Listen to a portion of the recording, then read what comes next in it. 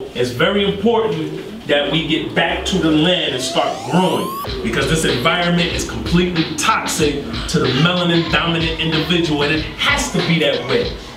You know, there's nothing personal about this. For a parasite to live, period. For a parasite to live, it has to make its environment suitable.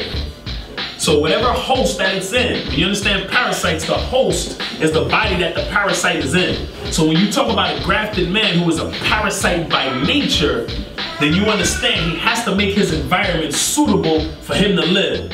And for him to live, it then becomes unsuitable for you, completely against your biological makeup. So we live in a very toxic environment. So there's many different things that need to be done.